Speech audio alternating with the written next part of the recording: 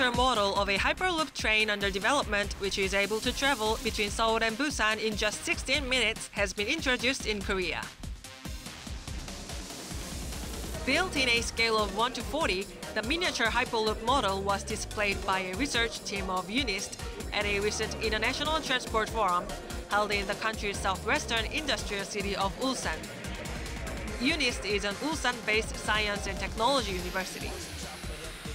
Although it is a miniature model of an initial prototype, the Hyperloop ultra-speed train system drew high attention at the forum, as it requires various futuristic technologies.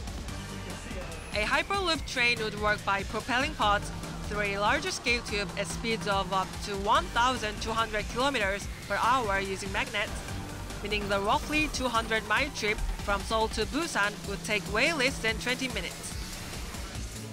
Led by the Korea Railroad Research Institute, 8 institutions in Korea, including the UNIST team, are engaged in the development of technologies related to Hyperloop system.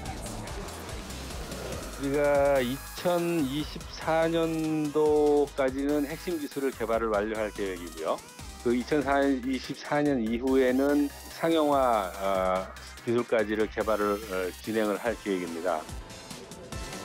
Since its introduction to the global market in 2013, the research and development of the Hyperloop system has been carried out in many countries as well as by many private businesses.